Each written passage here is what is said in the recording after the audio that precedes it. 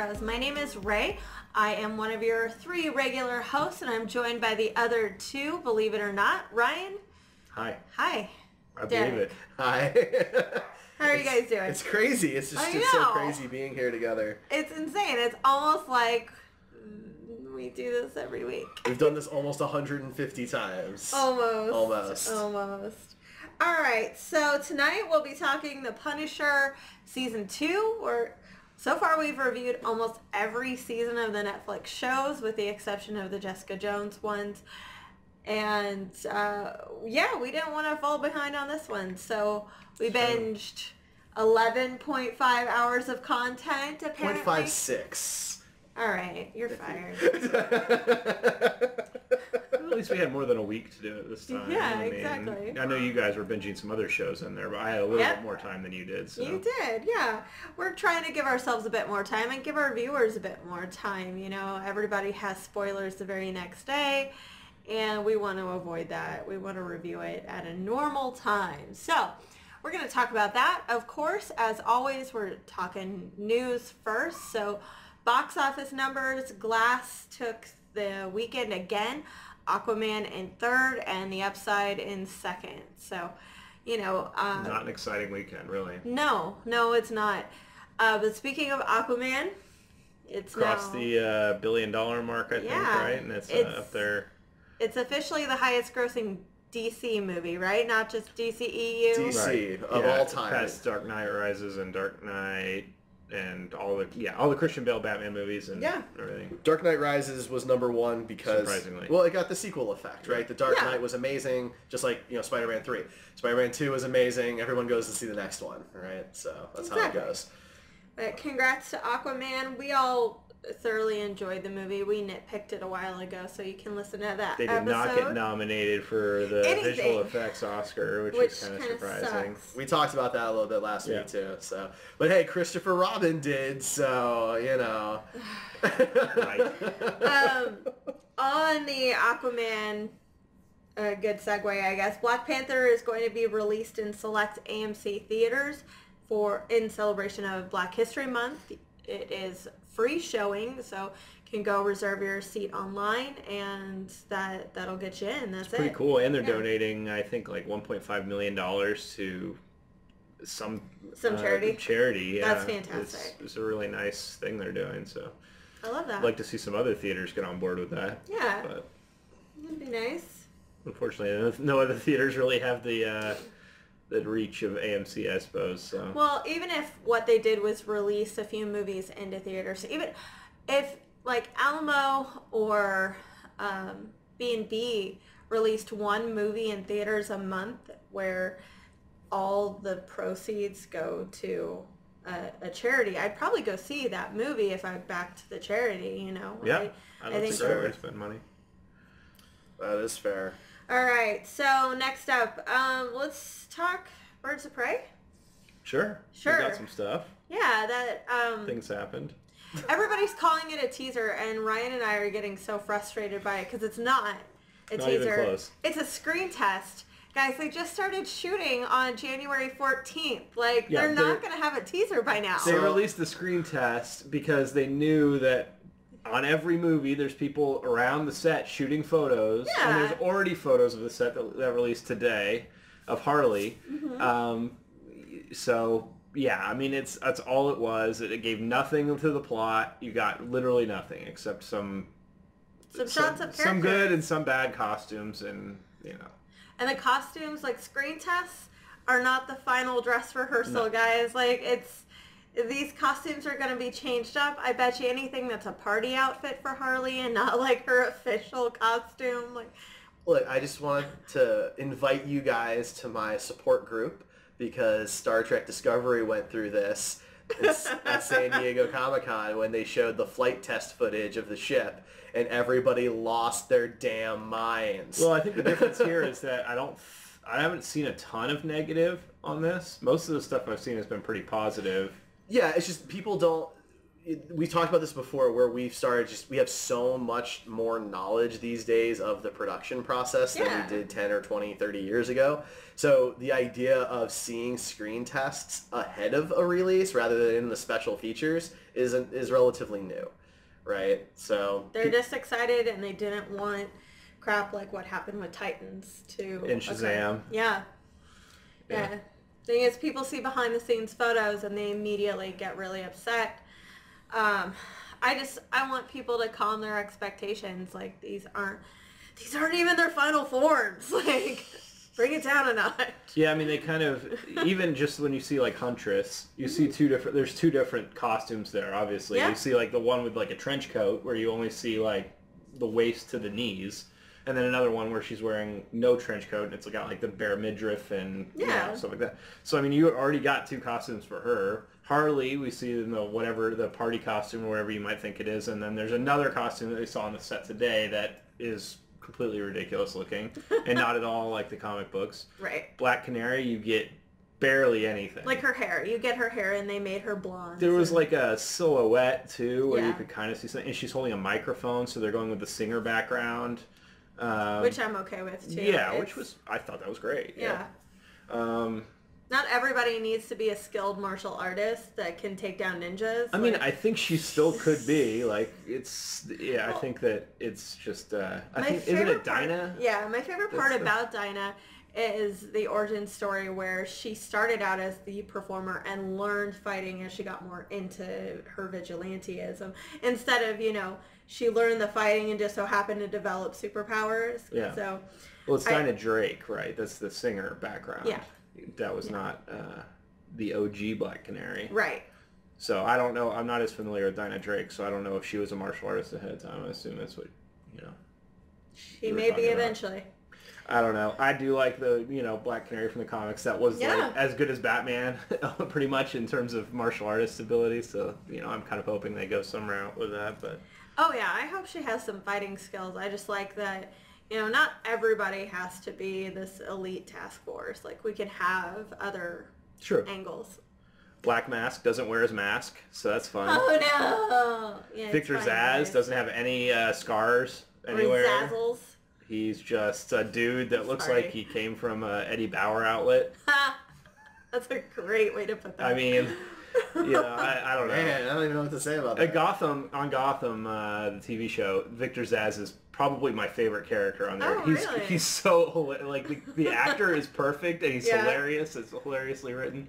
So going from that to this was like, what is happening?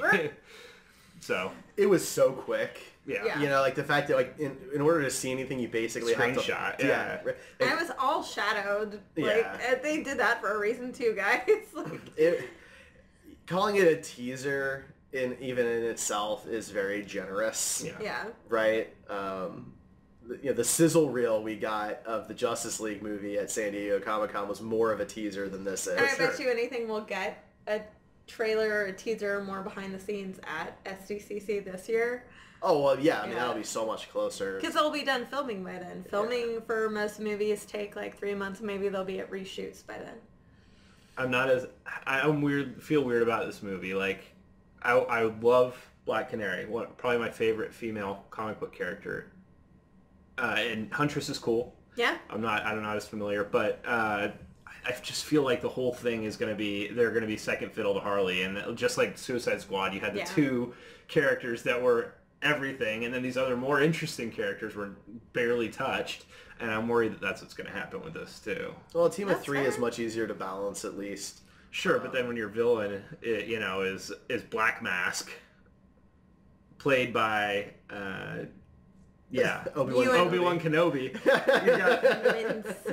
It's just going to be... I'm apprehensive of these other DC projects, I'm going to call them, Birds of Prey, Joker, because they don't seem to necessarily fall in line with what the other movies are doing. But at least this one's DCEU, technically, right? Okay, so the DCEU isn't a thing anymore, right? It's the world of DC. It's the worlds of DC, and that includes the Joker movie, but the Joker movie's in a different timeline. Oh my god, I hate this. Can we move on? But that's my problem, though, right? Like, so it's just very convoluted, and I keep seeing all these articles about how, like, DC learned not to copy Marvel and other studios should listen. And like, at what point did Marvel do any of this convoluted nonsense to begin with? Like, you know, I don't think DC, the closest DC's been to copying Marvel was Aquaman. Yeah. Right? Which also is their most successful movie financially. So I don't think these people are really doing their homework. So I'm a little just apprehensive because these seem like the Joker movie and Birds of Prey seem like afterthoughts. Birds of Prey like has this 30-second screen test, and there's clickbait articles like 20 reasons why Birds of Prey will be the best DC movie ever. Like, and 7 why it won't. Go zip your dick up in your pants. Like, this is ridiculous. None of those articles will ever be on this website. I can tell you that right now. Well, then it takes 20 seconds just to say the title of the movie. Yeah. Which... That's not its official title. I actually think like she just wrote that on there. I don't think the Emancipation of the Fantabulous Harley Quinn is the rest of it. I mean, everybody's running it like it's a real title. I bet you that'll be the title on the unrated Blu-ray that releases, but that's funny. The theater version will be Birds of Prey. Thank God. If they do that long title. Well, then, you know, they'll have a separate semicolon, I write sins, not tragedies, and then, you know... That's true. Part 2. Just keep going. Part 2, section 2, yeah. So another movie, though, that is getting a sequel this year. It's Zombieland Double Tap. We know the title, and we got a cool poster. I didn't know that title. Somehow I missed that. But so they did the poster. They did I saw the poster, but I guess I didn't notice that. Oh.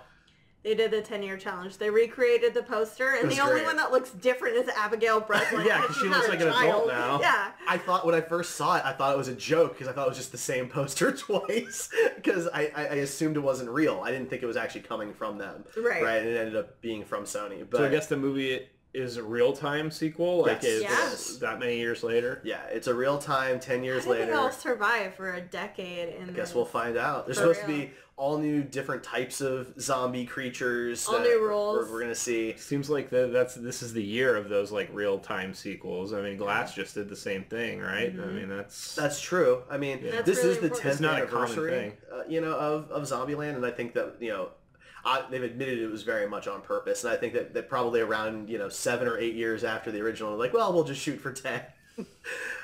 Well, I had that Amazon show. Amazon picked it up and tried to have a show, but everybody wanted the original cast, and there's no way all 4 of them are going to come back and do... For a TV show. For a TV show, yeah. Together. They've got too much going on.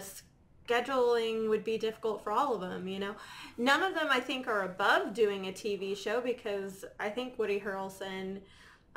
he did the first season of, well... that little sitcom. I mean, that one thing. I was talking about True Detective, so that was slightly more recent. Right. And then Abigail Breslin was on Scream Queen, so I don't think, and you know, Emma Stone just did Maniac, so I don't think any of them would have a problem doing a TV show, but getting the 4 of them back together for scheduling would probably be really difficult. I don't think it would fit in Amazon's budget, probably. No, probably not. And that's the thing, like, to your point, right? Like, we wanted to see these characters. It wasn't, the world wasn't what we fell in love with. It was the characters that we fell in love with. Right. Well, so I did a playwriting class when I was in college, and it said that any cast that has 3 to 5 characters could easily be adapted to a movie or a play from one medium to the other. And I actually think that because of the nature of Zombieland, they could have a stage play with it, and it would just be pretty fantastic. Similar like Evil Dead the musical? Exactly. Like, it doesn't have to be Zombieland the musical. It could just be a play, but... That would be fun, you know, a small cast. You can make it tight and interesting, and you don't even have to have a lot of extras. Now, there's a lot of rumors about possible cameos. We do have one confirmed new cast member. And she was called a cast member. Rosario Dawson was cast in the movie, so I'm going to guess that she is part of something serious. Yeah. You know, she's not a cameo. We do have... Like Bill Murray and Dan Aykroyd that are So they're not confirmed, according to what I've been reading. That's sad. I don't know how Bill Murray could be in it. We already answered this for you. Yeah, he could be a zombie. No, but I know that. But, like, it's been 10 years. Are they really in the exact same spot? Maybe. He could travel. He could travel just going after them. In 10 years, he finally reached Columbus, Ohio. That's right. So this is like Jaws the Revenge. Exactly. With a zombie? Yes. That's a bit better. Yeah. Come on. right. Bo Peep got a teaser. Everybody kept saying Bo Peep was back for Toy Story 4, and she is. She got Is that her. a big deal? I guess because people were a little bummed that they just wrote her off in 3 without explaining anything, and then now she's back, and bless those fucking cosplayers out there. They figured that it's not a new outfit. It's her actual undergarments, and her cape that she's wearing is her former dress, and it's just really clever. Those cosplaying assholes can figure anything out. It's pretty incredible. But yeah, it was very quick. She does this little pole dance on her shepherd's crook, and that's it, you know? Well, that's kind of a weird way of putting it. Oh, that's what it is. No, I'm kind of in the boat of the people who were just kind of curious what happened to her. I mean, yes, we know that it was but Andy's you weren't, like, sister's offended toy. by the writing choices? I wasn't offended by it, of course not. But it was more of just, she's one of the few female characters in Toy Story. There aren't that many, and she just disappears after having a kind of a relationship start to bud, right? And then she's gone. So I just hope that Annie Potts is back playing her. You know, it'd be pretty crappy to recast. They've always tried to get the original voice actors, you know, when they could. So I'd be surprised if that wasn't the case. All right, so last bit of news. We're all very disappointed in this, but, you know, the world is ending, so we don't. Funko Pops are getting their own movie, and it's going to include Star Wars, Marvel, and DC characters, apparently. You're welcome. Just want to throw that out. This is Derek that wrote this. Derek is getting co-writing I pitched this idea back in 2015 when we first... 2016. No, 2015. She looked it up. Episode 4 of our podcast or something like that. Would have been in 2016. I don't think so. Okay. It was probably at the end, dude. Okay. Whatever. You want to be petty and go look at it, then we'll break up later tonight. Look, anyway, I had this amazing idea of having a live-action Funko thing, and look, now it's happening, and we don't get any money from it. So, you know, that's on you guys for not liking and supporting my idea. Well, everybody steals our ideas. It's fine. Whatever. One bit of news that we didn't have on the cheat sheet ahead of time was they gave a release date for the Ghostbusters movie. Yeah. Oh, right. July 10th, 2020, I think it was. I thought it was 7. 7th? Okay. Yeah, it's sometime in July 2020. That doesn't sound right. 7/10. It's sometime in July 2020. I think it's the 5th. I think it's 7/5/2020. But, you know, people are kind of freaking out online because they think that it's going to not be enough time and that's going to be rushed. I don't think so. I think if they cast soon, they can start filming soon. Like we said earlier, filming only takes 2 to 3 months for certain films, and you know, you do a lot of edits, you do a screen test in front of the studio, and then you do reshoots, and then you edit again, and then it's out. Like, that's, the process can be streamlined. If they start shooting before the end of May, I think they're on track for a July 2020 release. It's July 10th. I double checked for us, so you're right. It is a shorter time than we're used to, but we're also not used to these massive blockbusters that have just insane sets and incredible special effect needs and things of that nature. A Ghostbusters film doesn't necessarily have to call for that. Yeah. You know, the scale can be smaller. The needs of those special effects could be more realistic. We're also not privy to what's going on at Sony. So, I mean, you have to remember that the movie got announced, right? And then the next day, a teaser was out. And then the next week, they gave a release date. So it seems likely that they've probably had the wheels, the cogs turning, as so to speak. So, you know, they may already have casting. We don't know. They may already have a script. I don't know. But hey, Iron Man didn't need a script, so well, unless they're casting, you know, the comedic geniuses that they did in the original movie, they probably need a script. If it's a bunch of kids, like they said it was going to. Yeah, no, I'm with you there. I was just making a joke. Yeah, but I get it. I think it's doable to do it in that time frame. You know, Zombieland 2 got about the same amount of time, from what I understand. We haven't seen that yet, obviously, so I guess we might find out whether or not that was enough time. Right. But or it could still get delayed before then. We don't know. Yeah, it's always possible. I mean, movies don't get delayed that much, like unless it's an X-Men film, obviously. Yeah, right. But other movies tend to like once we have posters and release dates, they tend to stick. Alita got delayed. You know, Alita did get pushed, absolutely, but that was more of, from what I understand it, to be more of a scheduling problem rather than a movie. The movies problem. they were up against. You know, like why release with 5 other big films when you don't have to, kind of thing. Mm-hmm. You know? Right. So, anyway. All right, so I guess the only bit of news left is to let you know what's coming out this week. No big blockbusters, no major releases. The Extreme Job, Braid, Who Will Write Our History, small movies. So take it an indie flick this weekend if you don't have any other plans. Otherwise, binge some stuff at home.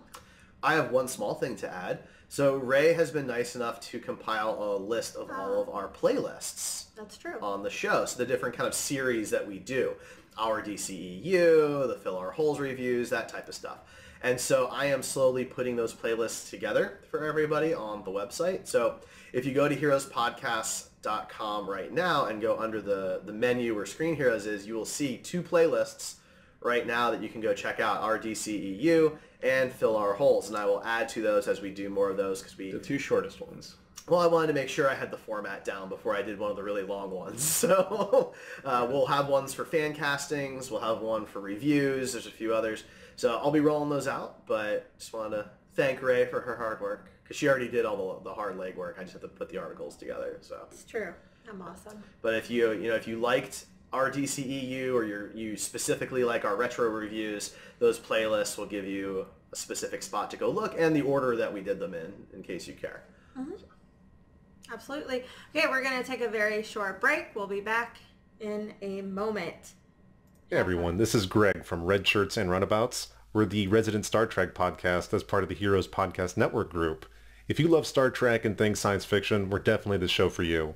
Join us every Thursday as we talk about Star Trek Discovery, the new Picard show, and other ongoing content and new creations from the Star Trek universe. If you want to find us, search Red Shirts and Runabouts podcast on Apple and Google Play. And if you want to interact with us as a host, you can find us at Red Shirts Pod on Twitter.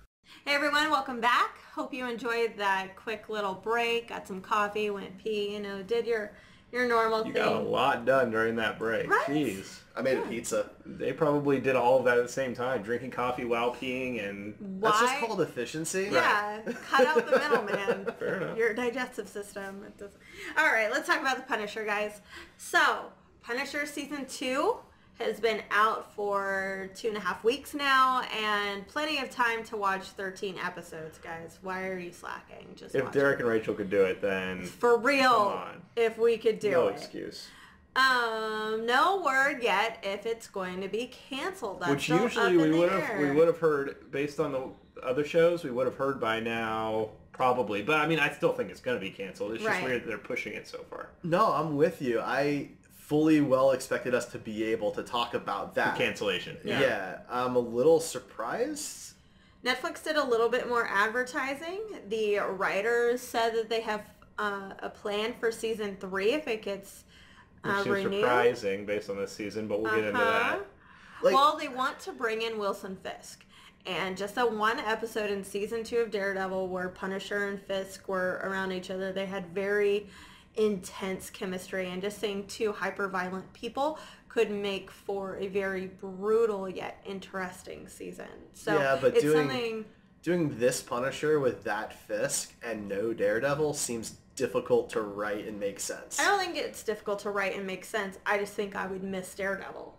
Yeah, and I think it's worth mentioning that, since we were talking about the Netflix shows being canceled and everything, that Daredevil did just win 2 awards. I think it won like best Netflix series or something like that. Yeah. And it won a couple other awards. So it seems unlikely that they would keep Punisher and get rid of Daredevil.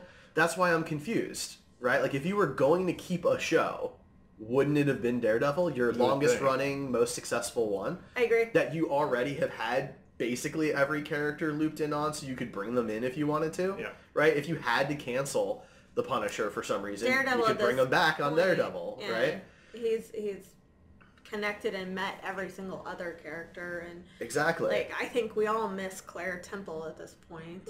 Not really. Really? You don't? I mean, I love Rosario Dawson, so it's nothing about her. It's more of just she wouldn't have been needed. Well, in season 3, no. I'm just saying, like, there's no reason why they couldn't write her in there. Yeah, they shoehorned Karen Page in every single Well, that's right. They could bring her back. It's confusing. It's weird at this point that you wouldn't just tell people. Yeah. So, on the major aggregate sites, this season didn't do as well as last season, but it's still really high up there on IMDb. It got an 8.6 instead of last year's 9.4. Rotten Tomatoes, it actually failed. It was considered certified rotten at 58%, which is more than half. So I don't know how that's certified rotten. You have to be below 60. Got it. And Metacritic is 55. Metacritic is actually the harshest. If you want to go look at their stuff, they scale things down really, really low. So I think that's kind of the highest that the Netflix shows have. But overall, you guys want to talk about how you liked or disliked stuff before we get into nitty-gritty details of episodes? Just what was your overall impression of this season? No spoilers. Not at this time. We'll do spoilers in just a second. Okay. There were parts of it that I really thought were interesting. The acting was good. I liked the characters. I thought I think at this point it's just gone too far in the amount of gory violence that is depicted so often in this season. It just went beyond anything I really want to watch anymore. Got it. Just on a personal level. And that's not a quality statement. It's a personal, just I don't really want to watch that anymore. Right. I don't have any problem with the violence. Punisher is a violent character. That's basically been his entire backstory, so I would go into a show expecting that kind of violence. Yeah. I would say that this season was not as good as the first season, which was disappointing. It was a lot more superficial. Yes. But John Bernthal chewed the scenery up. I mean, every scene he was in for me was just, it was Punisher. There was a couple other characters that I didn't find as appealing, but overall, I think the acting was good. It was not bad. It was not the worst of the Netflix series. It was probably in the lower half for me, but there were things about it I really liked. If you're a Punisher fan, or if you just like the MC or the Netflix MCU, the NMCU, I guess, then you should watch it for sure. I have a question before we dive into things. Rachel hasn't said what she thought of it yet. Okay. No, that's fine. Go You're ahead. right. You haven't. When was this supposed to take place? I forgot to look it up. The Netflix shows are kind of all. They don't really give you. Are you talking about in relation to the other Netflix shows? Yeah. They don't really. There was nothing saying. Okay. So I kind of had it in my head that it took place about a year after stuff in season 1. Yeah, Karen. Okay. Well, I don't want to spoil Donnie anything. needed to completely heal from a bullet to the head, And Karen got asked about another character. Yeah. And she didn't. Yeah. Yeah. Okay. Okay. I don't want to get into spoilers. No. for any That's other good. show. That's good. I meant to double check before we started. I think it was about a year in between. Okay. All right, so spoiler warning from here on out. Pause it, come back to us, and let us know exactly what you think if you haven't watched all 13 episodes, because all 13 are on the table from this point on. So let's start. Episode 1. He's Pete Castiglione. Castiglione. He's in Which is a the same bar name. in Michigan. He actually had that same name, I believe, at the beginning of season 1 when he was the construction worker. And I do think it's important to say at this point also that Derek did not watch season 1. Not all of season 1. You did watch some of it? I watched the first 3 or 4 episodes. Okay. We're gonna reference I think a that's few things. important because So he was. I saw him as a construction worker. I saw Which him I thought was great. That I was saw him awesome. meet Micro. I saw the first few episodes, and then I had some business trips, and you guys had to watch it without me, and I never went back. Right. Okay. Well, I just thought that was important because you can't really dive into the second season of most shows and be like, "This is awesome," No, but I really honestly feel like they did a pretty damn good job of letting somebody be comfortable with what was going on with the characters. I never felt lost. Okay, well that's good. That's good. So I will say the show had that going for it, which I don't think I've ever done that with a show. Jumped in on a later season. at least not on purpose. Yeah. You know, so I appreciate that. I really knew what was happening, but it also felt like season 1 wrapped up most things in a way that was easy to explain. So yeah, well, yeah, but there's some twists that are in season 1 that are now ruined for you. Well, by sure. Watching season 2, yeah, you know, but that's okay. Which is unfortunate. I think it's a little unfortunate, but you know, we do what we have to do for the podcast. I understand it. So I only have so much to watch. I know. Do you think after watching this you'd want to go back and finish, or do you think you're done with Punisher for a while? Well, forever, because it's going to get canceled. It'll be rebooted at some point. No, I mean, I'm curious about the rest of season 1 for 2 main reasons. One, most people are saying that season 1 was better than season 2, so it makes me want to watch season 1. Also, 2 people that you care about deeply have said that it's possibly the best of the Netflix shows. So fair enough. And Those 2, people are us. yeah, By the way. in case you weren't sure.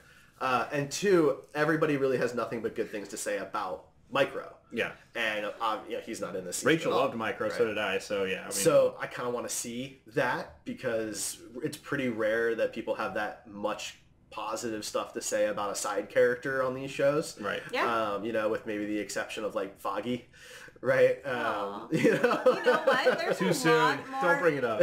There's a lot of hate out there for Foggy. Well, those people are wrong. I didn't realize it. Quack. Stop it. Every time I mention Foggy, he could have Mighty Ducks. Well, you know. He stars Anyway. in 3 movies. Anyway. I would like to go back and finish season 1 at some point That's fair. when we don't have to constantly binge stuff. So, Yeah. you know, after I'm dead. Right. All right, so episode 1 is pretty much him and Beth getting to know each other at the bar, and our introduction to Rachel / Amy / the people who are after her. Right. Right. So Beth was cool. I really liked the beginning of this season quite a bit. I kind of wish we had a little more time with him, like kind of on the road, maybe seeing him in a couple other towns before he meets Beth would have been interesting, just to kind of see where he is at this particular point. His nomadic lifestyle. Yeah. See, I kind of disagree. I think that I love the stuff with Beth. It was very humanizing for a character that for the rest of the season had moments of where he was clearly a superhuman or something else. Yes. We'll get to that. I think that when you're watching a Punisher show, if there's not punishing happening, I think if they had 2 episodes of him just driving around That wouldn't be just to driving cities around. and going to bars, then that would probably not I'm going to be. meet you both in the middle. I wanted to see more of his interaction with Beth. Now, if he just visited her in the hospital to say, I'm so sorry this happened to you. And Didn't he visit her in the hospital? He did not. Pilgrim did.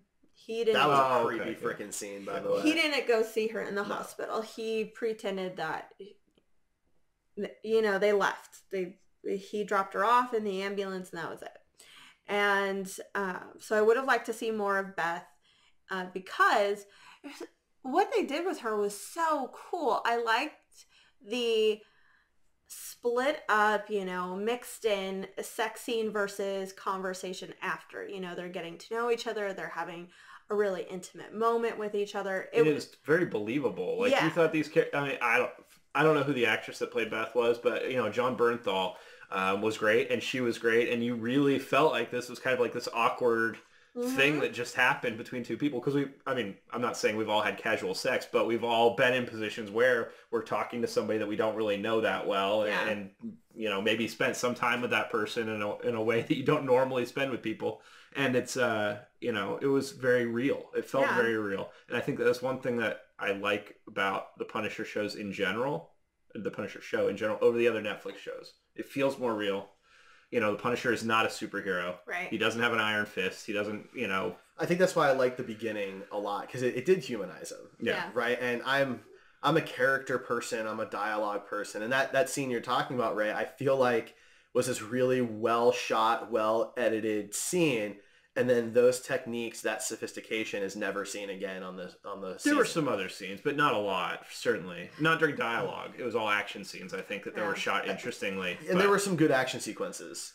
That scene makes me really happy because, one, it gets out exposition. It kind of sums up some parts from season 1. in a natural progression, and it wasn't just like, hey, audience, I'm talking to you right now, this is what happened. And it wasn't a direct, it wasn't forced exposition. Exactly. Yeah, for sure. And then also, you and I discussed this a little bit right after I had watched it. We all know that Frank is a good person who does bad things, and there's part of us that wants him to have some sort of happy ending. So they kind of tease us just a little bit. Like, this is what Frank looks like as a happy, relaxed, calm person. And I liked it. I did too. I really did. John Bernthal seems like the kind of guy you would be cool with just sitting down with and chatting with, you know, and I believe to that. My problem with some of that is, yeah, we want to see him have the happy ending because he's a good guy who's been put in terrible situations. But in this season, pretty much every terrible situation he's in is a decision he's made to put himself in. Absolutely. He rushes into the fire. So it's not like bad things just happening to him. No. You know what I mean? He's not Spider-Man. The world doesn't hate him. Well, but like in the first season, though, like what happens to his family, is something that's really terrible that he didn't, choose to do, that he wasn't actively making happen, right? And now he wants retribution for that. That's season 1. That makes sense. I get it. But now it just all felt like we have to come up with reasons for him to fight people. I get that. Yeah. And I know that's the character, right? But it felt a little forced early on. Right. That's all. Okay. Sounds good. I don't know where he's going with that. Okay, so like the Amy character, right? Rachel, as she is in the beginning of the season, right? He's just so into protecting her, and I mean, until really close to the end of the season, I really could not have cared less about that character. You might not have been, you couldn't care less, but I think the whole that character is supposed to be basically his daughter, I know. He sees his daughter in this character, and they didn't really do a great job of making that feel across. I never really liked her in the first few episodes, and she got better, I think, but it wasn't great. She did improve. She never got to a point where I empathized with her. It all seemed like you brought this on yourself to a certain degree. Now, I'm not saying all of her friends deserve to die for a small con job. Like, that's excessive. But, you live that life. There are some dangers that come with it. So she just wasn't a likable character. Especially not in the beginning. She got better. But She won me over towards the end when she has to actually start using a weapon and she's really freaking out. And when she kills the guy, the first person, I was like, yes. Okay, yeah. Because then she finally felt like a human being for a minute. Because everything before that, I never knew if I could believe a word out of her mouth. Everything she said was probably a lie. But I think that was intended. I think that... I know, but the entire crux of the season is that Punisher's protecting her, and I was done with him doing that. I was bored with it. It didn't seem like it was worth his time. In the end, I think this season kind of failed its female characters. I don't know if they quite knew what to do with them because their motives were always off, back and forth. They would flip-flop on certain things, and they would display certain personality traits, but have contrary action. So I don't think there was many female writers to help with that. I think that you're right for the first half of the season. I think that, Madani was... I was not doing well with Madani in the whole first part of the season. Awful. She got a lot better towards the end. When she started putting pieces together. I'm like, okay, she's like a Homeland Security person. And this is very obvious. That was episode 11. Why did you she was getting better. That far? She was getting better before that. But I feel like, it definitely, she wasn't up to the season 1 caliber because I loved her in season 1. Oh, yeah, she was awesome. Even the little girl, whatever her name we're going with for her, we'll go with Amy. Okay. Even though they never explicitly say it and you just see it in the blurbs. Amy was also bad at the beginning. She tells him her real name's Amy. Really? Yeah. Where? When? It's in the second half of the season. Yeah, she tells Frank. It was in the she tells trailer, Harris. I think. Yeah. Okay, that's fine. But she got better towards the end of the season too. And that's a different kind of female. She's female, obviously, but it's a different kind of female character. It's not like an adult female character that's, right. It's going to be somebody that a kid looks up to or something. This is, Madani, I thought the psychologist or psychiatrist or whatever she was... She should have stayed on Supergirl. Is that where I knew her from? She's Maggie Sawyer. She was the cop. Okay. That I was like, she looks really familiar, Yeah. and I couldn't remember where it was from. My big problem with the two of them was first with Madani. Two of who? Madani and Dumont. Okay. With Madani, she clearly has some PTSD or other psychological issues from what happened. Yeah. And I think that that's totally That's fair. normal. Yeah. But what's not normal is that as a Homeland Security officer, none of her superiors give a shit. Right. She's allowed to just do whatever she wants. So Raffi does. He tells her to call her mom. He tells her to go through more counseling. Why didn't he put her on medical leave? Exactly. Or Exactly. it's a government program. You can force her to go through mandatory therapy if you think she's unstable before you give her her gun and badge back. Yeah. Like that's pretty normal stuff, right? So like nobody did that, even though they know that she's going and visiting Billy every day. Twice a day, morning and night.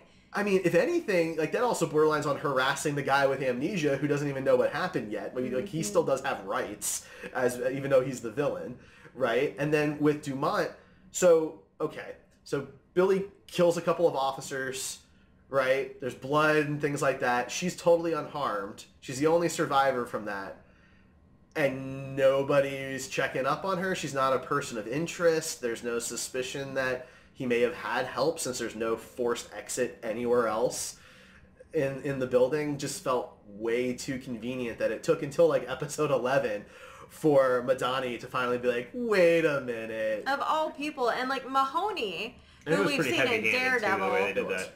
Oh yeah, like they Harley Quinned her up, and they were not at all subtle with it. Episode 3, I'm watching the way she's looking at him, and I was like, this They're gonna bitch. fuck. Yeah, it's... Mahoney was great. Like I loved him in Daredevil, and I think in this series, I kind of wish they would have. I don't know. I wish they would have dialed back a storyline somewhere to give him more of a conflict. Because the way they did him, he came across as like dickhead cop that just wants to shut down Punisher, right? And when Punisher's the character we're supposed to be caring about, that just makes him look like a jerk. I wish they would have had more of a conflict because they started to touch on it towards the end after Frank saves him. And, he was conflicted about bringing him in, but he never was until that point. Speaking of which, this is kind of a tangent, and we're not going to get to talk about it later. Derek and I both paused and, like, really focused. That scene where he's just hand in the air, gun to him, and Punisher, it has his back to him, and the camera pans out. It looks gorgeous. It's like a painted landscape of how beautiful that shot is. The blocking is great. The lighting's perfect. Everything is set up so it reminds me of those old spaghetti westerns. I'm pretty sure that's what they were going for. Yeah. I loved it. It might have been my single favorite shot of the season. Yeah. It was really cool. And it also shows both of those characters who they are at their core, right? Mahoney was one of my favorite parts of the season, and considering how little he was in it, it kind of tells you something. He was awesome, right? I would love to see more of him. Because he really does seem like the guy who's trying to do the right thing, but he's also trying to follow the rules, and he has to come to terms with what, Matt Murdock had to come to terms with, that sometimes that doesn't work, right? And I liked seeing an actual law enforcement officer have to struggle with that, a guy who we know is a good person, right? That there's no question, there's no, well, he's going to twist at the end and be, a bad guy. Like, we know he's a good guy, and we see him struggle a bit. That was nice.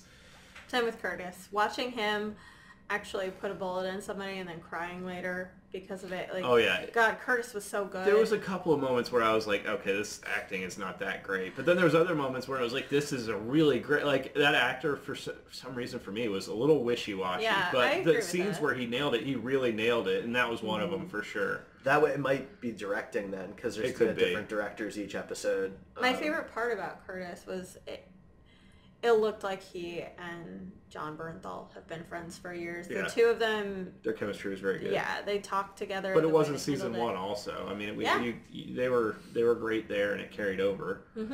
I am a little sad that we never got like any resolution with his personal life by the end of this season. Yeah, I guess we're just supposed to assume that it was dumped him Delilah. and She just done. left. Delia, I'm sorry. Just left or whatever. Yeah. But I felt like it was a little unfair to just totally ignore his personal side of things. Somebody deserves a win. You can't really give it to Amy because she didn't really earn it. You can't give it to Punisher because that's not who he is. He doesn't ever get a win. And you know, Madani got her revenge, so she kind of got a small win, but Curtis really deserves like a huge win here, and getting Delia back or some semblance of normalcy would have been nice to see for him. Yeah, the only win we get is that basically all the bad guys die. Well, we also get the win of Micro didn't return, which means he's probably living happily with his family. Okay. Which, that's I wanted fair. to see him come back. I did too. I really want to see him come back. But then also, on the other side of me is, like, for the character, I'm like, well, he deserves to be happy with his family, and I hope he doesn't get wrapped up with Punisher again. I'm really happy that they didn't shoehorn him back in, because it would have been a shoehorn. He didn't belong anywhere in this season whatsoever, and they left him with his family at such a great point that if he does get back, it does mean that something's wrong with his family. So at this point, we're all assuming that he's good and happy and everything's good. So that's as nice. wonderful as Micro was. That's a win, even though it wasn't like directly in the season. It was kind of just, you'd have to assume that after you've seen season 1. So That's fair. So let's talk about the convoluted nonsense that was the Nazis, the John Pilgrim. Russian mob. So John Pilgrim. Yeah, and the religious people that were scared of their son being gay. So they came out before the season came out, and it made me very excited. They said that the villain this season is going to be an alt-right Christian, Nazi. Nazi they used essentially. the word Nazi. He was, I mean, not really. No. He was like he was a Christian, but there was nothing saying he was racist or. Well, so he does have a tattoo of he has the remains of the remains of a tattoo. It's been removed. Right. So the German Iron Cross. So an argument could be made that at one point his character was like that. Sure. I will say that's saying all of that ahead of the show forced people into a mindset that I don't think needed to be there. And also, I think that they were just doing that because they know that it's relevant to the culture we live in right now, and thought that would get more people to watch. I also think they tried to spin it a bit more, because I think Pilgrim was the goal from the very beginning. I think they added the Nazi part because so many alt-right Nazi jerk-offs associate the Punisher with themselves. They see themselves in him. Yeah, they're just going to cleanse. They get their guns with like the Punisher skull on it, and stuff. And they like wanted to disconnect from that. John Bernthal is completely against that kind of thinking, and the Punisher himself, listen to the way he talks. He is not, toxic like Nazis are. So I think they wanted to disconnect, so they shoehorned in the Nazi thing way later. Because if they were going to go, Punisher's fighting neo-Nazis. I'd be in for that. Right? Sign me up. I want to watch that shit. The thing is, if we never see the scene where Pilgrim takes his shirt off, if you don't see the tattoos, right? What else in the season has anything to do with Nazi white supremacist stuff? Nothing. Nothing. That scene where a bunch of Nazis beat his ass down and then he kills every single one of them. But, which scene? In the bar, he goes back to that club and he gets tattled on, and all of his old Nazi friends beat the crap out of him. Sorry, yes. He ends up killing them. But, other than that, though, the actual bad guys of the season, right? The parents of the senator, that whole organization, none of them seem to have any racial motivation. No. Or anything like They're that. homophobic. I mean, well... Yeah. Clearly, they are bad, horrible people. I just want to make sure we're focusing on what they are, No, they are and not not just throwing negative things on top of them. They're not visibly racist. So, they're still bad, terrible people with prejudices that are wrong. Yeah, I was kind of expecting American History X level of gangs or something that he was up against, and it was the leader of a skinhead gang or something like that. Well, so we've kind of skipped ahead a little bit. So the scene earlier on where they're at the police station with the sheriff and everything in the small town. I have things to say about that. Please. What didn't happen that I kept expecting to happen because of what I heard before the season came out was at some point I'm going to start seeing Confederate flags or people in KKK outfits out in this group of guys in the forest, and none of that ever happens. They're just bad people with guns. They're right? all mercenaries. Yeah, they're just hitmen hired guns. Bounty hunters and stuff. A side note of that scene. Yeah, let's talk about that. I really loved that scene. Mm-hmm. I thought it was really good for early on. I mean, you knew that the Punisher was a badass, but in terms of like his military prowess, in terms of like tactical, you didn't really get to see that until they start getting shot up and everybody's focused on the front door, and Punisher says something like, "That's a distraction. They're coming in the back door." And then they do come in the back door, and people get screwed over. You know, they get shot and surprised, and it's a huge deal. And then the Punisher going outside and like, you know, methodically with one hand, because his other hand's all screwed up, you know, just going through and being very Punisher-y. Like, that reminds me of the scene from the first season where they're out in the woods and he's like hunting the special forces team. Yeah. That, I mean, it was, I don't know if you saw that one, but that was a great scene too. But yeah, I loved that. That was for me, like, high-level Punisher, you know, in terms of the best stuff. No, this police station stuff was some of the better stuff. Also, the way he was dealing with the kid that got shot. Really good battle. When he's like, "Do you want to die here, son?" And he's like, he's very caring about this guy. Because it's showing again, like, he doesn't want any good people to die. Right. He doesn't want them in his way either. But he doesn't want anyone to die. Right. But you're right. It's, you know, taking over that situation, and by the end of it, having the sheriff just let him walk around with a gun, and all that type of stuff. Like, it really won him over. Right. Exactly. And it showed the kind of power that he brings. And I mean, there's a couple of like just cool moments, like the first shot he really takes. You know, is, you know, from the roof is to not blow up the Molotov cocktail. Right. That was like, awesome. as the guy's throwing it. It's a cool cinematic moment. And going through the forest, like, it was pretty neat, you know. I was kind of disappointed when Madani showed up in the helicopter. Yeah. But that was one of the better early moments. Yeah, I agree. That scene really stood out to me. It might even be my favorite part of the whole season. I really liked that scene. I don't know why. Something about it just really read Punisher to me, and I really enjoyed it. Well, I think, Ray, you said it for me. It was kind of like a bottle episode. It was. Right? It's all in one location. It's one set group of people. It's a very specific story. It was very character establishing. You got to see the really good side of Punisher, because before that you got to see the interactions with the girl, but it really wasn't that good. And you got to see with Beth, but that was when he was not really being Punisher, you know? So this was like military Punisher mode. Right. He's telling this kid what he needs to do, you know, if he wants to live. It's also very reminiscent of apocalypse films. Anytime I've seen, you know, zombie films, they all hold themselves up and prepare for the horde. And it was good. There was great dialogue. Everybody got a chance to speak, you know. Nobody was just a background actor for a while. So that was one of my more favorite episodes, I guess. Yeah. I enjoyed it. To point out something, when I brought up the violence thing earlier, like, this scene, you know, doesn't go past that line for me, right? Like, yeah, it's gun stuff. It's showing his tactical military training. It's showing his mind. It's showing his strength. You know, yes, lots of people are dying and there's blood and it's intense and it is violent, but it doesn't go to that level that we'll get to later that I just felt like was over the top. This episode didn't do that. I think that's a good segue. So I want to transfer over here to the scene in the Russian gym. Sure. Because when it starts, I love it. We've all like handled weights before. We know how heavy they can be. We know if you take one to somebody's head, it would knock them out or kill them or something like that. And traumatic brain injury for sure. Yeah, it starts very creatively. They make use of the entire environment and it's really well choreographed.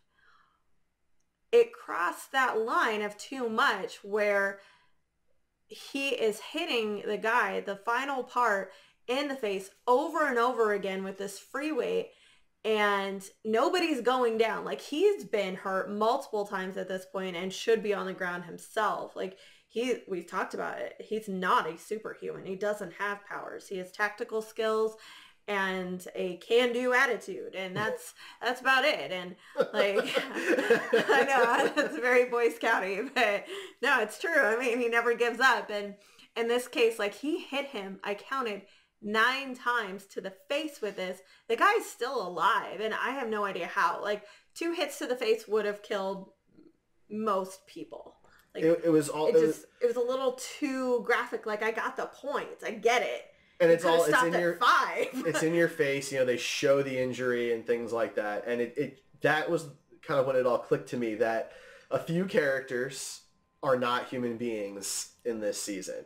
Frank, Pilgrim, Billy, It's at a not minimum. just this season. Okay. Yeah, but, last season was like that too. But, like I said, like you guys mentioned, like this is what I had to go off of. And the three of them take more hits and injuries and shots and cuts and whatever, that it's those scenes that I used to appreciate on maybe Daredevil or something like that started to lose me because they ceased to be realistic anymore.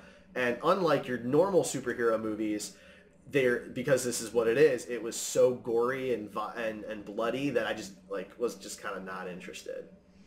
So I'm going to go on the opposite end of both of you and say that the Punisher is not a superhero, and you're absolutely right about that. But something about the Punisher in the comic books, and even in season 1 that they established, is that even if he's dying and he's taking his last breath, he's going to get the job done because that's what he does. It's the can-do attitude. For sure. I mean, that's kind of a chipper way of putting something that's more like he's bleeding out, but he's going to put a knife through this person's eyeball no matter what. Even if his body is not physically able to. I get that it's unbelievable. He might as well be superhuman in terms of the abuse he can take. But so is Daredevil. You said you could deal with Daredevil better, but Daredevil in the first season when he's fighting Nobu, he gets completely eviscerated. I said better. It's pretty messed up. I said better. That fight with Nobu made me cringe more than not everything in the Punisher, but I mean more than a lot. Sure, but and I'm not saying that Daredevil is not guilty of this from time to time, but Matt Murdock always at least appeared to be hurt when these things were over. Punisher didn't appear to be hurt to you? Yeah, I mean, he couldn't use his right hand for the first, second, third, fourth, and fifth episode. Yeah, but how much time does this season cover? A few weeks? That doesn't heal a broken hand. No, it doesn't. Okay, at some point he's like, nah, it's fine. Right? Well, I mean, the thing about the Punisher, and even they did this season 1 too, you can back me up on this, is that he gets fucked up all the time, and he never heals. He never is fully healed. I know, so here's the thing. It's not just Frank, though. It's the three main guys. Right, it's which are Frank, all Pilgrim, ex-military, and Billy. But the thing is, though, is that when it's everybody of significance, then it just feels... The thing is, Amy shoots Pilgrim in the leg with a shotgun. He is pulling out... Yeah, and that was brutal. But he doesn't have a limp It was after. awesome. He doesn't have a limp after. Not even a limp. Just he has a little limp for right after that, but as soon as he starts fighting Frank again, he's forgotten about that pain and he's into it. So the thing is you want to use he just when they're really focused, they can just push through everything. It's I feel like there's got to be Are you making fun of me with that? medium. Come on. I know that's what I said, but that's what he is in the comic books. That's you're not the only one to say that type of thing, so I'm not directing it at you only. I was the one that literally just said that. You're locking eyes with him. Yeah. Look, it gets to be too much for me to take seriously. I want there to be a happy medium too. I want 5 hits to the face instead of 9, and you pan away. Well, I thought that was important. He loses control of his temper multiple times in the season, and that was one of them. Another one was when he killed the 3 girls. The pedophile was a much better example of that. He goes to do the pictures, and he punches him in the face multiple times, and he was gonna shoot him. And I loved Amy's reaction. I thought that was a worse example because you don't want to hit pedophiles in the face. Sure, but in the first season, he straight up kills a pedophile. He goes in to buy the gun. What was that? Daredevil season 2? I can't remember. Amy does stop him. Sure, but they burn the place down. He literally turns around and locks the door behind him, and it's implied that he kills this other pedophile. So I mean, so here's more of my point then. Towards the end, when it's the final showdown between Pilgrim and Frank. Okay, at the trailer. Okay, and they're hitting each other. They're already both massively wounded. Pilgrim's punching Frank in the face multiple times with a giant, thick chain fist. Frank smacking him in the face with an air tank. These things shouldn't hurt a person. Shouldn't make a person dizzy. They should kill a person. Right? This isn't willpower anymore. And this they're is not biology. at 100% by any means. Right? I mean, Pilgrim should have bled out days ago. This isn't, at some point there's just no more blood. Your body still has to produce it, right? You just run out at some point. He had a lot of orange juice. So true. It just... That's medically not a thing. It just got to be too much. It got to be... they would go through and just do a spray of bullets and 15 people are just dead instantly from a single bullet somewhere. But these guys could take 3, 4, 5 shots and then just go have a rumble. Billy died because of 2 bullets. At the At the very, very end of the season, after the doctor stole his money and ran away, so he didn't have, any way to patch any of it up, right? But he might have survived if he had gotten medical care and he had been taken to a hospital. He had been shot multiple times over the course of the season. So let's talk about the insanity that is Billy Russo and his beautiful fucking face. I'm just going to lead this off with, if you've seen, I know you haven't seen the end of season 1, but what happened at the end of season 1? There's a ton of flashbacks. Yeah, that's true. Yeah, like even in the actual show, it was like it was one time that made me really go, holy fucking violence, man. And I don't do that very often, but when he's dragging his face across that mirror, I'm like, anyway, they were like, oh, you're so ugly now, ugly face boy, but he has like a tiny stitch right here and like a little one up here. It's like, oh, come on, like we're really supposed to buy that this guy goes from male model to like hideous beast because he has like a couple of scars here. If anything, women will want him more now because he looks more badass. I'm gonna say something that I never thought I'd ever say in my entire life. You want to have sex with Jigsaw more once he's had his No. Ben Barnes is a very attractive man, and I've thought this for years, but Punisher Warzone did Jigsaw's face better. Like, I never thought Punisher Warzone would be good compared to this, but man, Dominic West looked like he was a patchwork doll, and Ben Barnes said he's got a couple rough scars. Ouchies. Like, on top he of needs it, some band-aids. You don't get to see his face for a while. He's got the mask Right, on. why are you wearing this mask, dude? Like, your face is barely hurt. So in my head, like, they're building this up. This better look fucking good. And then I'm like, oh, I mean, I'm sure it hurt, but And also, like, I normally hate amnesia storylines. Like, I think it's kind of lazy writing most of the time. But I think in this case, both of the villains were kind of a mirror of Frank in a way, and I thought that was kind of interesting. And I think that the amnesia for Billy was pretty. I mean, it was kind of necessary. If they had, I don't know, they played it the right way, I think.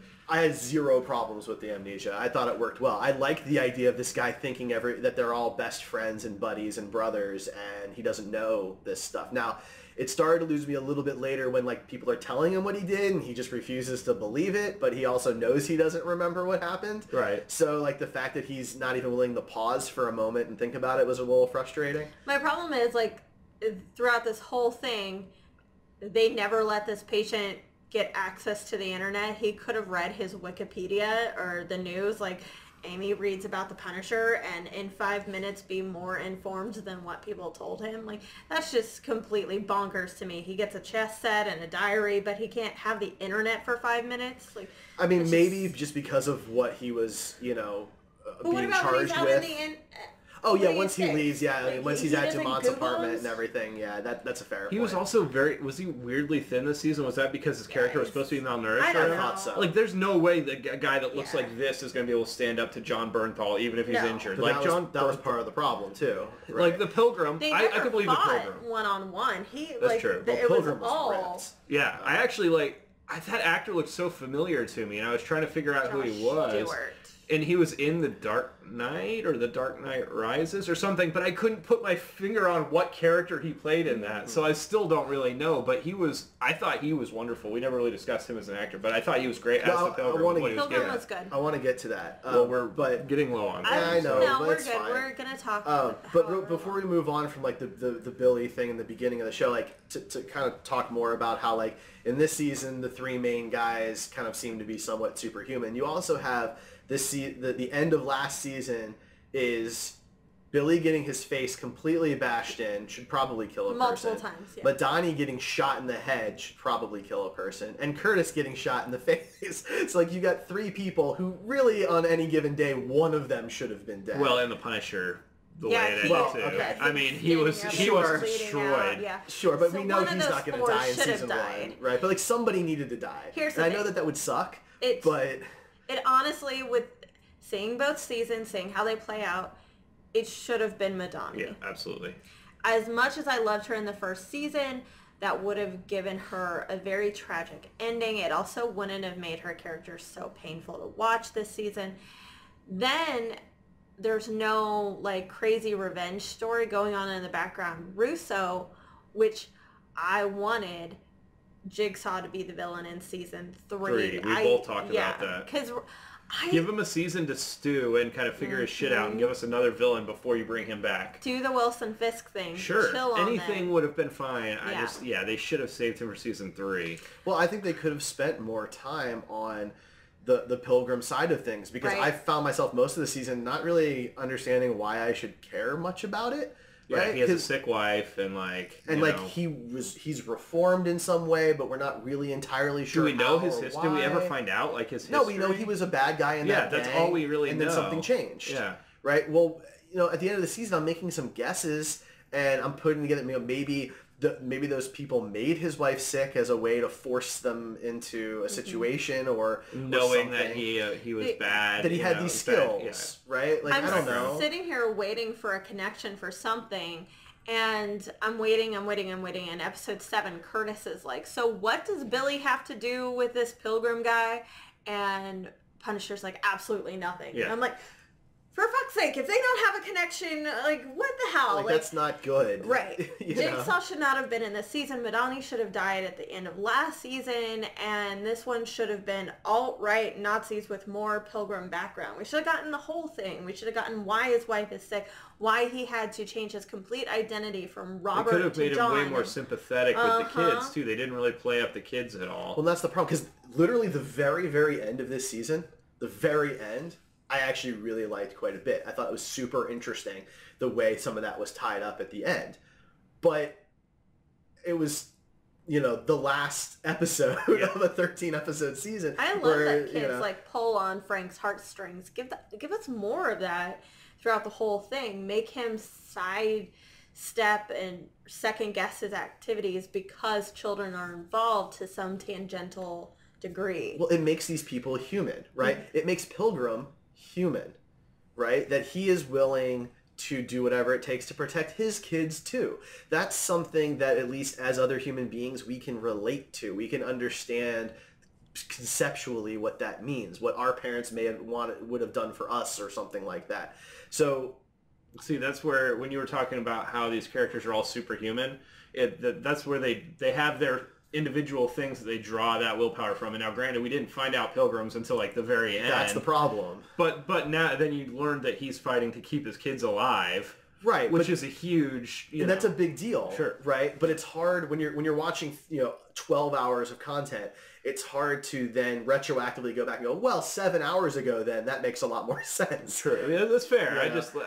I assume there had to be something going on, but yeah, I mean, it's that I can understand it to an extent, but I feel like it kind of wrapped it up in a way that kind of explained it. But it's sort of, because then the thing is, like, well, if his wife hadn't died, then is he fighting for her still, or is it still just his employment? Like, I feel like his motives should have shifted when she died. And there's a scene where you get the idea that they did. Yeah. Right? But again, it's not really explained. We're left to kind of guess that was the whole point of him trashing the room, was his now understanding that his kids are trapped. Right? But he was still doing all this bad stuff before that. So is he just a mercenary up until that point, and now it's personal? But he was still doing incredible things before that point, right? So that was kind of where things fell apart. It was nothing against the actor. I actually thought he was fantastic. I thought he was a great villain, great antagonist. Having that like super calm demeanor, but obviously clearly tactful, and he like never yelled. He never, it was, no matter what happened, he was always completely level-headed. That made him the most creepy, most scary character. Because, like, people have emotions. They yell. Like, at one point, Punisher was barking at somebody. Like, no, that's a Punisher thing. Like, yeah, it totally is. It's John Bernthal Punisher thing. Like, it's a John Bernthal thing. He did that in Walking Dead. Yeah, like, but it suits the character. It's his Batman voice. It suits the character of the Punisher. He just can't contain the rage, and that's how it comes out. He did the "Where is me?" Christian Bale growl. He did like, a couple perfectly. times. It was funny. But I buy it a lot more from the Punisher than I do from Christian Bale. That's fair. But I thought that Pilgrim was a much better villain to watch, a more interesting villain to watch than Billy, because Billy was so unhinged. And the Schultzes. It's really easy for me to hate rich white people at this point, Well, they were just awful. Right, that's my point though. Like, go balls to the wall with these guys. Put all your eggs in this basket that's clearly better fleshed out, more interesting, something new we haven't seen from the Punisher. Did it bother you guys at all? This is not, it's tangential to what we were just talking about, but the scene where where the Punisher and the girl go into where the two rich white people are at the end. Yeah, and he shoots her in the head, and I did not I think I was about to bring this up. When he says, this bitch made her decision, you know, like that seemed super out of character for the Punisher to like call her a bitch, you know, in the scene. I don't know. That really bothered me. She was, sure, but like he hasn't done that. I didn't want to see Amy get stabbed. I really didn't. Like, they kept hinting that was what her next play was, and maybe it would have been cool to see her grab the knife and then Punisher's hands here, and then he shoots her or something like that. I want to see him shoot a shot through her hand and into her head. I was too distracted when the husband calls Frank a murdering bastard. Yeah, he's so angry, and like, but that's supposed to show you how separated he is from what's actually happening. Because he's never actually murdered. Yeah. He's only paid for other people to murder. Here's the thing, that comes off like the dumbest line in the entire show. I don't know how Corbin Burnson still gets jobs. Like, he is not the best actor. Like, go back to doing major league films. Right. Like, here's the thing. He may not be murdering people, but he is blackmailing a guy with his own children. Yeah. Okay? Right? Like, so I'm supposed to sit there, this guy, and he's like, you murdering bastard. I'm not supposed to laugh. I literally laughed out loud. I think that's the reaction they wanted. Like, I don't think that was an accident. We know that this guy's and we're not supposed to have any sympathy for these people. Like, eventually you're supposed to have sympathy for Pilgrim, not towards the beginning. And I don't need to have sympathy for them, but give me then the cocky bad guy trope where, you know, I'm not surprised you made it here kind of bullshit. The James Bond thing or something. Don't give me a cat on the lap? Sure, but don't give me a clearly moronic line. I don't care. Okay. Mr. Bigglesworth is fine. Well, Mr. Bigglesworth has hair in the beginning and loses it later, so it's interesting. No, the line just came off so disconnected from everything that I couldn't buy it for that whole scene. Yeah, had some weird writing for me. I love when people when the Punisher makes them kill themselves. Forced suicide in movies is like the biggest power play. Yeah. It's big dick energy. And the Punisher does that. He was, it was just interesting and new. I like when things are new, you know. I was loving the gym scene up until the very last point of it. I like the gym scene all the way through it. That's fine. I don't care about the violence. The gym scene, sorry. Yeah. But so what was the conversation then in the junkyard between Pilgrim and Frank? You know, Pilgrim says, "Don't make sure you don't hurt my kids or whatever." And Frank's like, "Oh, you've got kids. I love Martha. We love kids. No, we should go kill them. Did we just become best friends?" And then that's the end of the show. Like that was a little weird for me. It was very reminiscent of the BVS scene that everybody makes fun of. That's all it was, though. He said the one word that would have kept him from killing. If he hadn't said anything about his kids, he would have gotten his head blown off. Right. I would have made a similar request, though. Like, don't go after my family. Now, I like that the two of them team up at the end because it shows who Pilgrim really is, who we didn't understand for 90% of this season, right? He's a guy who had a bad life, really tried to be a better person, and was blackmailed into a situation where his kids could die. Right? I can feel bad for somebody like that. I'm not going to forgive them of everything that they've done, but I can feel bad for that person. I completely suspected that it was the Schultz's fault that Rebecca was sick. That's what I kind of came up with. I mean, it's definitely implied, but yeah. They never flat out said it. But that's also part of the problem, though, right? Is, I wish they had. Don't lay these seeds if we're never going to find out the answer to that, right? I want to know what that was all about. See, so I think leading into this that I think they changed the ending of the season. Really? Based on the way that things wrapped up made it seem like they were trying to pretty much clean up every loose end. There's like maybe one still out there, the psychologist or whatever she is, still alive, still in love with Billy clearly. But that was like the only loose end really at the end of the season. It seemed like they were trying to wrap everything up and it seemed very rushed at the very end. So I'm thinking that they had like gotten word of all these shows getting canceled or that they were likely to get canceled, and so they rushed in and made some changes at the very last minute. Because I mean, I don't know. There were some decisions made. Not that they were bad, but they definitely seemed like they were rushed decisions. I think that's fair. I didn't notice it at the time, but that makes sense. I liked how it was wrapped up, though. I liked... So did you hate... I'm sorry to interrupt, but did you like the way Billy was ended? Yeah. So there was a lot of people that had a problem with the Punisher not listening to his monologue, but I personally thought that ended the perfect way. It makes the most sense. Everybody, Madani, Curtis, and Punisher, and Frank... said multiple times throughout the season, you should have just finished it. You should have just taken the shot. You shouldn't have let him live. You should have made sure he was put down. Yeah. And he did. He didn't let him finish. He didn't, have this great ironic monologue. No. He just finished it. He didn't earn that. Yeah. In my opinion. That was. I agree. Billy was insufferable this season. Yeah. The stupid gang he had, the setting Frank up with the 3 dead women already. Oh, I really need to talk about that scene, actually. Do it. So while we're here. Yeah, while we're on it. So Billy killed those women, so Frank didn't actually do it, and he still gets to be the good guy, right? However, Frank did shoot blindly through those windows, so if Billy hadn't done it, Frank would have done it. Yeah. Right? That's so the point. But it's a technicality. He stays a good guy on a technicality. Yeah. Well, those 3 women probably wouldn't have necessarily been up there like hanging out where he could shoot them. They probably would have been on the floor or something. Maybe, but the whole point is, he's off the hook because Billy set him up and Billy really killed him. When really the actions that he took very well could have resulted in their death. And the fact that it didn't is just a straight up technicality. See, I don't have a problem with that. But I do have a problem with, the next episode after that happens, and he's like, I'm clear, I didn't kill him.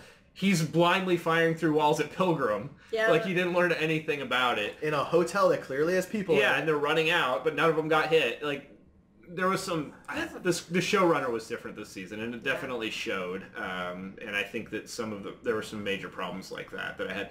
I think Frank's character development was not nearly as... It was very muddy. Especially with the last scene of the whole season. Oh yes, because I think what we're talking about right now ties into that last season though, right? Because he busts into this barn where there's clearly 2 gangs doing something, and he just mows them all down. Nazis, and they were like kids. They're young guys. Like, you're telling me every single one of them deserved to die? They're early 20s. Like, maybe they're drug dealers. They have turf wars and shit. Like, why couldn't they have been Nazis? Like, there's no way he knows that every one of those 30 people deserved to die. There's no way he knows that. So that scene was 100% comic book. Like, we're just jerking you off here. Yeah, absolutely. That's what it was. A completely clean suit, him rejecting the CIA job, I was talking to Doc Rev earlier about this, who's usually in our chat. Well, hasn't been for a little while, but anyway, he said, well, would you have been happier if it was a bunch of old guys? I was like, yeah, if it was a bunch of old mafia guys, I would have been way better. It's like his introduction in season 2 of Daredevil, when it's a meeting of the mafia, when he murders the entire group. Yeah, I'm like, that's fine. I don't have a problem with that. But when it's a bunch of kids and you literally just spent the season talking about how this one reminded you of your daughter and you loved her. The last scene with the 2 of them was really good, by the way. At the bus station? Mm-hmm. It was. Also the scene he had with Karen in the hospital. I know it seemed like you didn't necessarily love Karen in this, but that scene was great, I love Karen and Frank's chemistry. I love when they talk. I actually think Karen is better suited for this show than she is Daredevil at this point. So I want her in this. I was making a joke because she's been in a few other seasons, and they seem to just put her in for fun. Side note, I will also exchange my shoes for high-up favors with law enforcement officers and the morgue. That was weird. I don't even care. You can have my shoes. So I think that's kind of the end. Just kind of shows that he hasn't learned a damn thing, and the existential crisis that he supposedly went through a couple episodes ago was total bullshit. The last scene basically killed that. Yeah, I mean, it basically ruined that. If they did by some miracle get another season, then I would pretty much guess they're just gonna forget that they did that scene. Or they'll have to do something to explain why it's okay that he killed all those people, right? They're going to have to do the work now. Because we just saw him murder a bunch of young people in a barn who were not near other people. They're not near civilians. Clearly they all had guns, right? These are not the best people in the world. But, I'm not okay. The whole point was that not everybody deserves to die. Right? They were 5 seconds away from murdering each other anyway, so you might as well just let them do it. I mean, that's an argument that can be made too, I suppose. Out of context, as a Punisher fan, that was a really cool looking scene. The way it was shot, well, him like sweeping the thing back and pulling the two guns out, like two huge guns that most people would use with two clean, so hands. you know he got a new one and invested in like, it. And as a Punisher fan, that's clearly like they were literally just masturbating their fans for him. That's all it was. It just should have been a completely different group instead of it just didn't two make rival sense gangs. with this. Yeah, like it could have been better. I would have preferred like a hate crime. We could have seen him mow down people for, or that's something that just happened the other day to a star from Empire. So that's real life violence. Sure, they're a gang in turf wars all the time, but the youngest, those were probably 17-year-olds, oldest maybe like 25, and in between, like it was. Yeah, it was weird. They still could have been scared straight.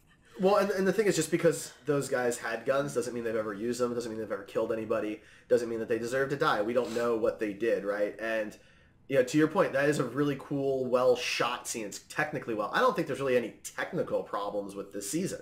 I don't recall anything that happened where I was like, wow, that looked really bad. Yeah. I don't recall anything like that. The action scenes, most of the action scenes were very interesting to watch. The makeup work.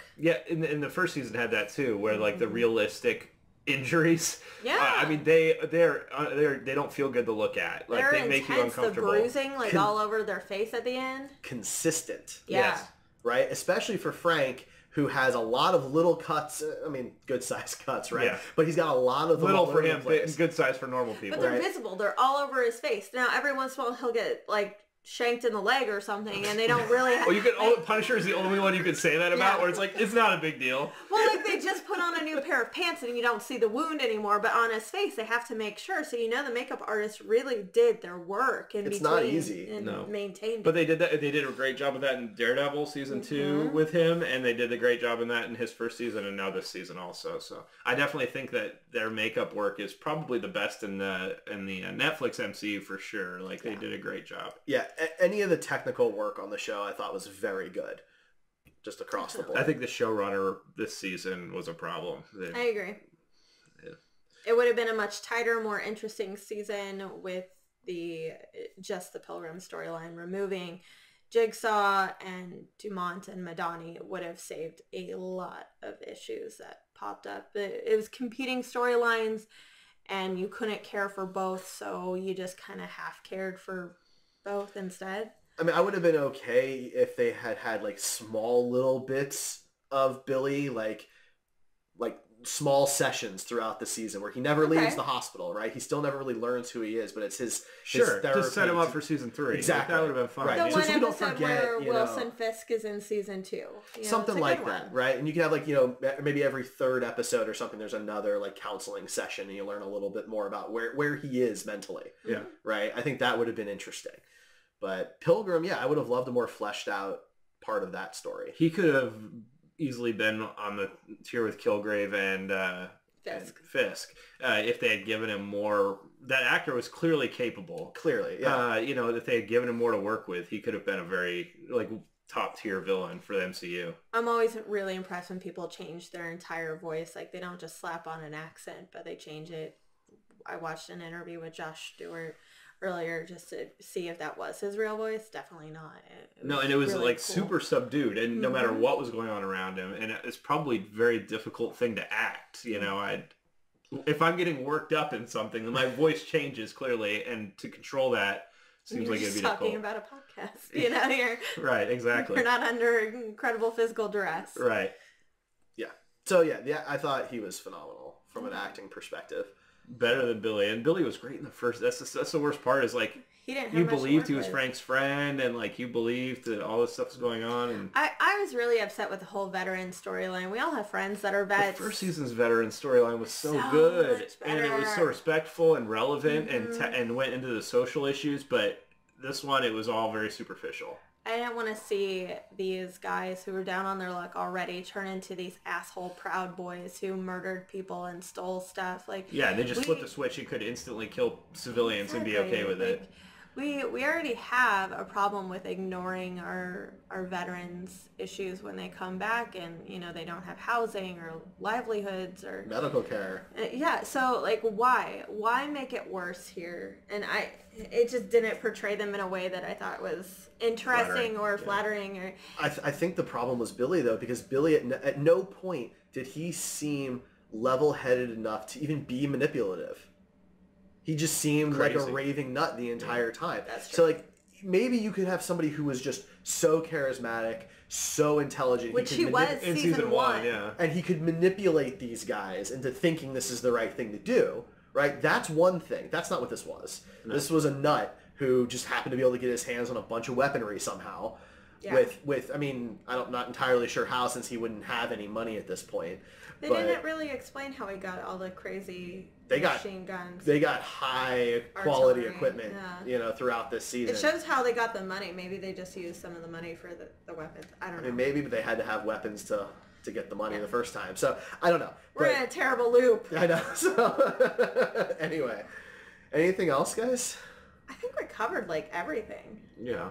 I think we covered most of the stuff I wanted to talk about. We'll definitely be talking about it again in the next couple of weeks, just because whether it gets canceled. Exactly. We'll give you an update. Punisher Gate 2019, I guess. How many gates do we need? All the gates. All the gates.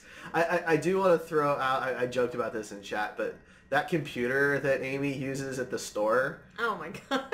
Like if you're gonna nitpicking. Look, if you're gonna do that scene and you're gonna have her questions be technical questions about a computer, you have to at least make it seem realistic. And spending $1,000 in 2018, 2019 on a 1.8 gigahertz processor, this is like, it's just not like, just do your homework a little bit if that's what you're gonna do. Well, it's a good thing she didn't buy it. I know. It was clearly the person she was talking to was not that well versed in computers, because he kept having to go ask somebody about it. So I think that it worked in the scene, but Derek it was weird. Too. He was like, that would have been written on the label. Yeah. Like, why not just like have her be looking at a computer? I mean, it worked in Winter Soldier. It's true. Right? They just went to a store and used a computer for a few minutes. Like, all she's doing is Googling. So I did read a review where they said that they thought that the little girl was kind of sexualized too much. Did you guys think that at all? So they never... I didn't really... Amy? Yeah.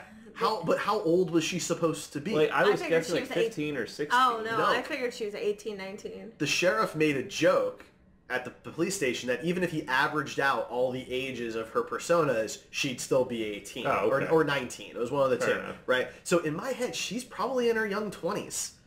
Yeah. Maybe she's 20, 21 maybe. The only time she was sexualized was the pervert scene, and that was very much on purpose. Yeah. But like every other time, she's wearing jeans and a t-shirt. That's true. Like, if you're going to sexualize a woman like that just because she has a female body, then, that's 90% of the women out there in America wearing jeans and t-shirts. So I read that review before I watched the season, and I was like waiting for it the whole time. I'm like, when is this thing? Yeah, and it never happened. So I was like, all right, whatever. I don't know what this person saw. But... And like, yeah, Frank keeps calling her kid, and everyone's looking for the kid or the girl or whatever, but I don't think she's supposed to be a minor. I really don't. After watching this season. She might say that she's 16 early on in the show, and that's what people have gravitated towards. But other than that sentence, none of that seems to be accurate. There's no way to know what they had. I think it was left ambiguous on purpose. The actress is definitely older than 16. Yeah. Otherwise, she wouldn't legally be able to do some of those things on set. Mm-hmm. So. True. All right, guys, I think that's going to wrap us up for this evening. Of course, you can join us every Tuesday on Twitch for our live podcast. And, What are we doing next week? Isn't it our DCEU? Isn't that what we're doing? Am I wrong? I don't know. That's why I was asking. My God. You write the schedule. I know. I don't memorize everything. I got it right here. Yes. Next week is our DCEU. It's our Wonder Woman episode. So for those of you who don't know, we started with Man of Steel. We diverged after BVS and did our own Justice League Dark. We've done our own Shazam. We've done a Justice League. And now we're doing a Wonder Woman movie pitch. So you can go out to that playlist that we put together out on the website if you want to watch those in order. I need to listen to them all because you guys won't. True. Good point. So I'll have to listen to 5 hours of content over the next couple of weeks. And we appreciate it, Rachel. Yes, thank you.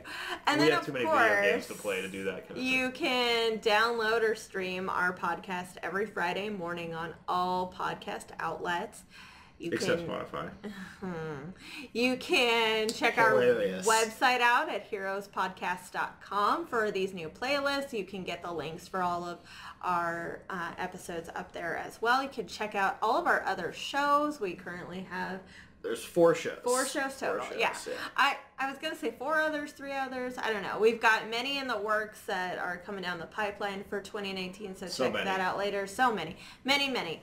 Ryan, you can find at Buster Props on Twitter, Instagram, and Facebook. Sure. Do the other way around. Facebook, the Instagram, then Twitter. Yeah. Derek, you can find at the Star Trek Dude on Twitter, Facebook, and Instagram. And I am Siren Ray on Twitter, Instagram, and Facebook. We also, as a collective, have a Patreon. It keeps us with updated equipment and able to bring you more shows.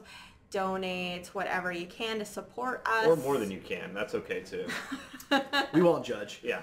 And we probably won't know that you're doing that, but we appreciate it. If you like our stuff, throw $1 here and there. It would really help us along. We'd appreciate it. Yeah, you can. If you become a patron, you can join our exclusive patron lounge on Slack, which could desperately use some fun conversation. We do shout outs. It's always popping. It's like the club. Entertainment 720 started. But basically, you get to talk to all the hosts on the Heroes Podcast Network, and we would love to talk to you guys about that. Absolutely. Don't forget to follow this show on Twitter, though, at Screen Heroes Pod. We've been trying to post a little bit more. We've done a couple of polls, things like that, so please go follow us. All right, guys, that's going to wrap us up for tonight. See you next week. Love you. Bye.